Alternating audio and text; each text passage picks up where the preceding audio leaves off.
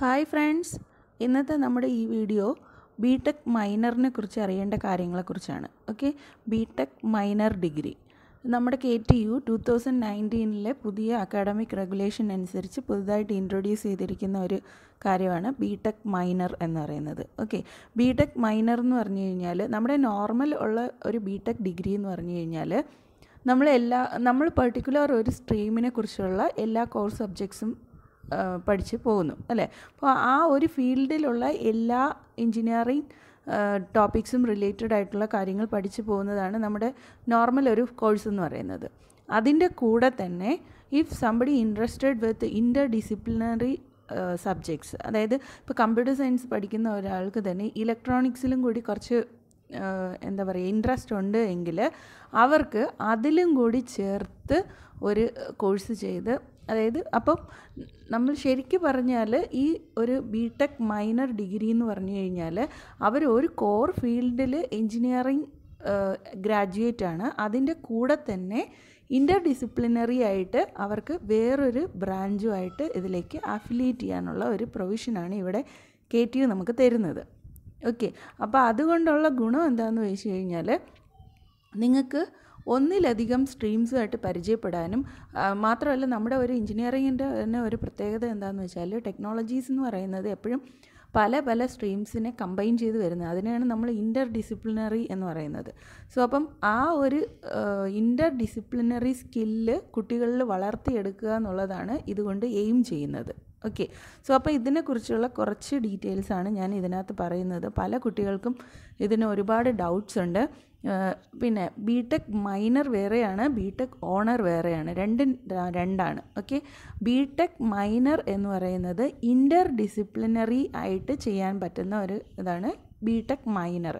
b.tech owner എന്ന് പറയുന്നത് അവരവരുടെ സ്ട്രീമിൽ തന്നെ ഇൻഡെപ്തായിട്ട് ഒരു സ്പെഷ്യലൈസേഷനിലേക്ക് മൂവ് ചെയ്യാൻ പറ്റുന്ന ഒരു ടൈപ്പ് ഓഫ് ഡിഗ്രിയാണ് b.tech ഓണർ എന്ന് പറയുന്നത്. ഓക്കെ, b.tech ഓണറിനെ കുറിച്ച് അറിയേണ്ട കാര്യങ്ങൾ ഞാൻ അടുത്തൊരു വീഡിയോ ആയിട്ട് പറയാം. ഇപ്പോൾ തൽക്കാലം ഈ വീഡിയോയിൽ b.tech മൈനറിനെ കുറിച്ച് അറിയേണ്ട കാര്യങ്ങളാണ് പറയുന്നത്. ഓക്കെ, ഇതിൻ്റെ എലിജിബിലിറ്റിയെ കുറിച്ച് പറയുവാണെങ്കിൽ KTUവിൻ്റെ അണ്ടറിൽ ഏതൊരു b.tech ഡിഗ്രി കോഴ്സിന് ചേർത്തിരിക്കുന്ന കുട്ടികൾക്കും അപ്ലൈ ചെയ്യാൻ പറ്റുന്ന ഒരു കാര്യമാണ് മൈനർ ഇൻ എഞ്ചിനീയറിംഗ് എന്ന് പറയുന്നത്. So all b.tech students shall be eligible to register four minor in engineering. So there is no pre requisite eligibility criteria and all. Okay, ഏതൊരു സ്റ്റുഡൻറ്റിന് വേണമെങ്കിലും മൈനർ ഡിഗ്രി അപ്ലൈ ചെയ്യാം, register ചെയ്യാം. ഇതിൻ്റെ ഒരു പ്രത്യേകത എന്താണെന്ന് വെച്ചാൽ it gives A provision for additional learning in A discipline other than her or his major discipline or b.tech degree. അത് നേരത്തെ പറഞ്ഞ പോലെ b.tech ഡിഗ്രിക്ക് നിങ്ങൾ മേജറായിട്ട് എടുത്തിരിക്കുന്ന സ്ട്രീം അല്ലാതെ തന്നെ ഒരു അഡീഷണൽ സ്ട്രീമും കൂടി നിങ്ങൾക്ക് പഠിച്ചെടുക്കാനുള്ള ഒരു പ്രൊവിഷനാണ് ഇവിടെ കിട്ടുന്നത്. So the objective is to permit A student to customise there engineering degree to suit there specific interest. നിങ്ങളുടെ താല്പര്യങ്ങൾക്കനുസരിച്ച് നിങ്ങളുടെ എഞ്ചിനീയറിംഗ് ഡിഗ്രിയെ കസ്റ്റമൈസ് ചെയ്യാനുള്ള ഒരു ഓപ്ഷനാണ് ഇവിടെ KTU നിങ്ങൾക്ക് തരുന്നത്. A student will be better equipped to perform inter disciplinary research and will be better employable. So അപ്പം ഇതുകൊണ്ടുള്ള advantage എന്താണെന്ന് വെച്ചാൽ നിങ്ങൾക്ക് ഇൻ്റർ ഡിസിപ്ലിനറി ആയിട്ടുള്ള റിസർച്ച് വർക്കിലേക്ക് ഫോക്കസ് ചെയ്യാൻ പറ്റും. അത് മാത്രമല്ല ബെറ്റർ എംപ്ലോയബിൾ ഓപ്പർച്യൂണിറ്റീസ് നിങ്ങൾക്ക് കിട്ടാനുള്ള പ്രൊവിഷനും ഒക്കെ ഈ ഒരു മൈനർ ഡിഗ്രി കൊണ്ട് നിങ്ങളെ ഹെൽപ്പ് ചെയ്യും. ഓക്കെ, ഇപ്പോൾ ഫോർ എക്സാമ്പിൾ പറയുവാണെങ്കിൽ നമ്മൾ കമ്പ്യൂട്ടർ സയൻസ് പഠിക്കുന്ന കുട്ടികൾക്ക് ഇലക്ട്രോണിക്സ് റിലേറ്റഡ് കുറച്ച് കാര്യങ്ങളും കൂടെ അറിഞ്ഞു കഴിഞ്ഞാൽ ഇലക്ട്രോണിക് പരമായിട്ടുള്ള, അതായത് ഓട്ടോമേറ്റഡ് ഇലക്ട്രോണിക് മെഷീൻസ് ഡെവലപ്പ് ചെയ്യാനുള്ള കേപ്പബിലിറ്റിയൊക്കെ കൂട്ടാൻ പറ്റും. ഓക്കെ, സോ അപ്പോൾ അങ്ങനെ അതുപോലെ തന്നെ മെക്കാനിക്കലായാലും ഇലക്ട്രിക്കലിലായാലും സിവിലിലായാലും ഏത് ഇതിലാണെങ്കിലും നമുക്ക് കമ്പ്യൂട്ടിംഗ് അതിലേക്ക് അപ്ലൈ ചെയ്യാനുള്ള ഒരു പ്രൊവിഷനുണ്ട്. അപ്പോൾ അത് നിങ്ങൾക്ക് ആ ഒരു ഇൻ്റർ ഡിസിപ്ലിനറി ആയിട്ട് നിങ്ങൾക്ക് ആ ഒരു സ്കില്ല് ഡെവലപ്പ് ചെയ്യാനായിട്ട് ഈ മൈനർ ഡിഗ്രി കൊണ്ട് നിങ്ങൾക്ക് ഹെൽപ്ഫുള്ളായിരിക്കും. ഓക്കെ, സോ നിങ്ങൾ ഈ ഒരു മൈനർ ഡിഗ്രിക്ക് കുറച്ച് ക്രൈറ്റീരിയ ഉണ്ട്. ആ ക്രൈറ്റീരിയ എല്ലാം നിങ്ങൾ അവസാനം സാറ്റിസ്ഫൈ ചെയ്യുകയാണെങ്കിൽ within the limited period of time, if you are satisfying all the criteria four eligible to get the minor degree, then your certificate will be like this: b.tech, that is Bachelor of Technology in some branch with minor in another branch. അങ്ങനെയായിരിക്കും നിങ്ങളുടെ degree of certificate വരിക. Okay, അപ്പം നമ്മൾ computer സയൻസിലുള്ള ഒരാൾ minor in electronics choose ചെയ്യുകയാണെങ്കിൽ bachelor of technology in computer science with minor in electronics and communication എന്നായിരിക്കും നിങ്ങളുടെ degree സർട്ടിഫിക്കറ്റിൽ കാണിച്ചിരിക്കുക. അപ്പോൾ അതിൽ നിന്ന് തന്നെ ഒരു എംപ്ലോയർക്കാണെങ്കിൽ നോക്കുമ്പോഴത്തേനും മനസ്സിലാവും. അതാണ് അതുകൊണ്ടുള്ള ഒരു പർപ്പസ് എന്ന് പറയുന്നത്. ഓക്കെ, ഇനി എപ്പോഴാണ് ഈ മൈനർ ഡിഗ്രിക്ക് വേണ്ടിയിട്ടുള്ള രജിസ്ട്രേഷൻ ചെയ്യുന്നതെന്ന് വെച്ചാൽ നിങ്ങളുടെ 3rd സെമസ്റ്ററിൻ്റെ രജിസ്ട്രേഷൻ സ്റ്റാർട്ട് ചെയ്യുന്നതിനോടൊപ്പം തന്നെയാണ് ഈ മൈനർ ഡിഗ്രിയുടെ കോഴ്സ് നിങ്ങൾ രജിസ്റ്റർ ചെയ്യേണ്ടത്. ഇനി നിങ്ങൾ ഒരു മൈനർ ഡിഗ്രി ചൂസ് ചെയ്തതിന് ശേഷം അതിനകത്ത് നമുക്ക് കുറച്ച് ലിസ്റ്റ് ഓഫ് കോഴ്സസ് ഉണ്ട് പഠിക്കാനായിട്ട്. അപ്പോൾ ആ പഠിക്കുന്നതിനിടയിൽ ആ മൈനർ കോഴ്സസിൽ ഏതെങ്കിലും ഒന്ന് നിങ്ങൾ ഫെയിൽ ആവുകയാണെങ്കിൽ നിങ്ങളുടെ ബി.ടെക് മൈനർ എന്ന് പറയുന്ന ആ ഒരു ജേർണി അവിടെ സ്റ്റോപ്പ് ആവും, ബ്രേക്ക് ആവും. ഓക്കെ, സോ നിങ്ങൾ മൈനർ ചൂസ് ചെയ്ത് കഴിഞ്ഞാൽ മൈനർ ഡിഗ്രി അവാർഡ് ചെയ്യണമെങ്കിൽ you have to pass all the minor subjects without any arrear. അതിൽ അരിയർ ഉണ്ടാവാൻ പാടില്ല. ഓക്കെ, ഇനി ഇഫ് സപ്പോസ് നിങ്ങൾ ചില കോഴ്സുകൾ പഠിച്ചു, പക്ഷേ ഏതെങ്കിലും ഒരു കോഴ്സ് വന്നപ്പോഴത്തേനും ഇൻ കേസ് നിങ്ങൾക്ക് സപ്ലൈ ആയി പോയി എന്ന് വിചാരിക്കുക. അങ്ങനെയാണെങ്കിൽ നിങ്ങൾക്ക് മൈനർ ഡിഗ്രി അവാർഡ് ചെയ്യില്ല. പക്ഷേ നിങ്ങൾ ഏതൊക്കെ കോഴ്സസ് കംപ്ലീറ്റ് ചെയ്തിട്ടുണ്ടോ, ഏതൊക്കെ സബ്ജക്ട്സ് നിങ്ങൾ കംപ്ലീറ്റ് ചെയ്തിട്ടുണ്ടോ അതിൻ്റെ ക്രെഡിറ്റും ഗ്രേഡും എല്ലാം നിങ്ങളുടെ മാർക്ക് ലിസ്റ്റിൽ അവൈലബിൾ ആയിരിക്കും. പക്ഷേ അത് CGPA കാൽക്കുലേഷനിൽ ഇൻക്ലൂഡ് ചെയ്യില്ല, അത്ര മാത്രമേ ഉള്ളൂ. ഓക്കെ, സോ അപ്പം നിങ്ങൾ ചെയ്തിട്ട് എന്തെങ്കിലും ഒരു ഇഷ്യൂ വന്നു പോയാലും നിങ്ങൾക്കതൊരു അഡീഷണൽ സ്കില്ലായിട്ട് നിങ്ങൾക്കത് റിട്ടൈൻ ചെയ്യാനുള്ള പ്രൊവിഷനുണ്ട്. പക്ഷേ നിങ്ങൾക്കതൊരു മൈനർ ഡിഗ്രി ആയിട്ട് അവാർഡ് ചെയ്യില്ല എന്നുള്ളൊരു കാര്യം മാത്രം. Then minor courses shall be identified by M-slot courses. നമ്മൾ നോർമലി നമ്മുടെ എക്സാം സ്ലോട്ട്സ് ഒക്കെ പറയുന്നുണ്ട്. അപ്പോൾ അതിനകത്ത് M-slot ആണ് നമ്മൾ മൈനർ കോഴ്സിന് വേണ്ടി ചൂസ് ചെയ്തിരിക്കുന്നത്. ഇനി ഈ മൈനർ ഡിഗ്രിക്ക് വേണ്ടിയിട്ടുള്ള കോഴ്സസ് എപ്പോഴാണ് പഠിച്ചു തുടങ്ങുന്നതെന്ന് വെച്ചാൽ 3rd സെമസ്റ്റർ മുതൽ 8th സെമസ്റ്റർ വരെയുള്ള ആ ഒരു പീരീഡ് ഓഫ് ടൈമിലാണ് നിങ്ങൾക്ക് ഈ മൈനർ സബ്ജക്ട്സും പഠിക്കേണ്ടത്. ഓക്കെ, അപ്പം നമുക്ക് KTU തന്നെ ലിസ്റ്റ് ഓഫ് കോഴ്സസ് പറയുന്നുണ്ട്. അത് ഓരോന്നും ഏത് സെമസ്റ്ററിലാണ് ചൂസ് ചെയ്യേണ്ടതെന്നും പറയുന്നുണ്ട്. അപ്പോൾ അതനുസരിച്ച് വേണം നിങ്ങളത് കംപ്ലീറ്റ് ചെയ്യാനായിട്ട്. അപ്പം നമുക്ക് 3rd സെമസ്റ്റർ മുതൽ 8th സെമസ്റ്റർ വരെയുള്ള നമ്മുടെ കരിക്കുലത്തിൻ്റെ കൂടെ തന്നെയാണ് ഈ കോഴ്സും വരേണ്ടത്. Okay, then registration is permitted four minor at the beginning of 3rd semester. 3rd സെമസ്റ്ററിൻ്റെ ബിഗിനിങ്ങിൽ തന്നെ നമ്മൾ സെലക്ട് ചെയ്തിരിക്കണം ഏതൊക്കെ മൈനർ കോഴ്സാണ് നിങ്ങൾ ഓപ്റ്റ് ചെയ്യാൻ പോകുന്നത് എന്നുള്ള കാര്യങ്ങളെല്ലാം നിങ്ങൾ ഓൾറെഡി രജിസ്ട്രേഷൻ ചെയ്തിരിക്കണം. ഇനി ബി.ടെക് മൈനർ കിട്ടണമെങ്കിൽ നിങ്ങൾ 182 ക്രെഡിറ്റ്സ് ഏൺ ചെയ്തിരിക്കണം. അതായത് 162 ക്രെഡിറ്റ്സ് എന്ന് പറയുന്നത് നമുക്ക് ഓൾറെഡി ബി.ടെക് ഡിഗ്രിക്ക് വേണ്ടിയിട്ടുള്ള ക്രെഡിറ്റ്സ് ആണ്. പ്ലസ് 20 ക്രെഡിറ്റ്സ് എക്സ്ട്രാ കിട്ടിയാൽ മാത്രമേ ബി.ടെക് വിത്ത് മൈനർ എന്ന് പറയുന്ന ഡിഗ്രി നിങ്ങൾക്ക് അവാർഡ് ചെയ്യുള്ളൂ. പിന്നെ ഈ 20 ക്രെഡിറ്റ്സിൽ 12 ക്രെഡിറ്റ്സ് എന്ന് പറയുന്നത് ഒരു മിനിമം 3 കോഴ്സസ്, അതായത് കുറേ ലിസ്റ്റ് ഓഫ് കോഴ്സസ് നമുക്ക് തന്നിട്ടുണ്ട്. ആ ലിസ്റ്റ് ഓഫ് കോഴ്സസിനകത്തുനിന്ന് ഒരു മിനിമം 3 കോഴ്സസ് നിങ്ങൾ സെലക്ട് ചെയ്യണം. ആ മിനിമം 3 കോഴ്സസിനകത്ത് ഒരെണ്ണം മിനി പ്രോജക്റ്റ് ബേസ്ഡ് ആയിരിക്കണം. ഓക്കെ, നിങ്ങൾ ചൂസ് ചെയ്യുന്ന ഏരിയ ബേസ്ഡ് ആയിട്ടുള്ള ഒരു മിനി പ്രോജക്റ്റ് ആയിരിക്കും ചെയ്തിരിക്കേണ്ടത്. എന്നിട്ട് ആ മിനി പ്രോജക്റ്റ് നിങ്ങൾ ചെയ്യേണ്ടത് S7 അല്ലെങ്കിൽ S8 ആയിരിക്കും. 7th സെമസ്റ്ററിൽ അല്ലെങ്കിൽ 8th സെമസ്റ്ററിൽ മിനി പ്രോജക്റ്റ് നിങ്ങൾ ചെയ്ത് കംപ്ലീറ്റ് ചെയ്തിരിക്കണം. അപ്പോൾ അങ്ങനെയാണ് 12 ക്രെഡിറ്റ്സ് വരുന്നത്.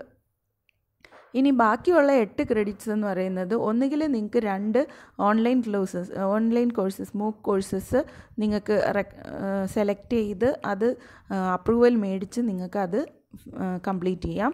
അതല്ല എങ്കിൽ minor buckets list of courses തന്നിരിക്കുന്നതിനകത്ത് നിന്ന് 2 കോഴ്സസും കൂടി എക്സ്ട്രാ ചൂസ് ചെയ്ത് നിങ്ങൾക്ക് വേണമെങ്കിലും ആ റിമൈനിങ് ക്രെഡിറ്റ്സ് അക്വയർ ചെയ്യാം.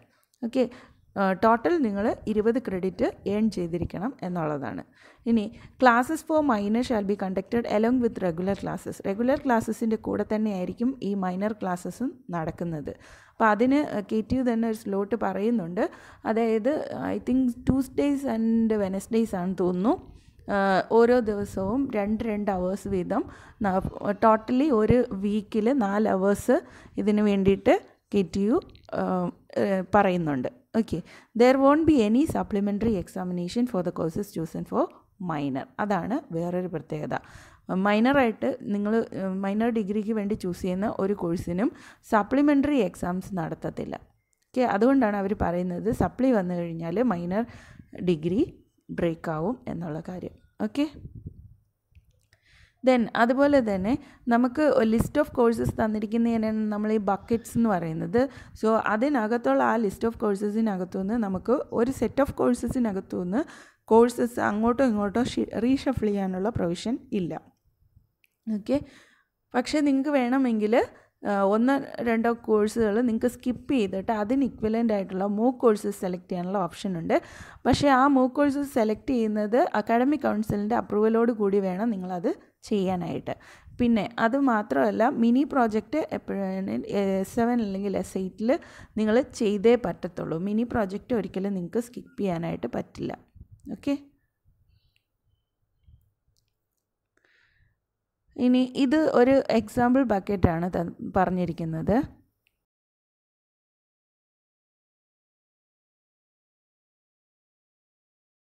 അപ്പോൾ ഇവിടെ കാണിച്ചിരിക്കുന്നത് കമ്പ്യൂട്ടർ സയൻസിൻ്റെ മൈനർ ഡിഗ്രി ചൂസ് ചെയ്യുന്നവർക്ക് വേണ്ടിയിട്ടുള്ള 3 ബക്കറ്റ് ഓഫ് കോഴ്സസ് ആണ്. അതായത് 3 ലിസ്റ്റ് ഓഫ് കോഴ്സസ് ഉണ്ട്. അപ്പോൾ അത് ഓരോന്നും ചൂസ് ചെയ്യുമ്പോഴത്തേനും ഒരു സ്പെസിഫിക് ബക്കറ്റ് മാത്രമേ ചൂസ് ചെയ്യാനായിട്ടുള്ള ഓപ്ഷൻ ഉള്ളൂ. ബക്കറ്റ് 1 നിന്നൊരു കോഴ്സ്, പിന്നെ ബക്കറ്റ് 2 നിന്നൊരു കോഴ്സ്, അങ്ങനെ ഒരു റീഷഫ്ലിംഗ് നിങ്ങൾക്ക് പറ്റത്തില്ല. ഓക്കെ.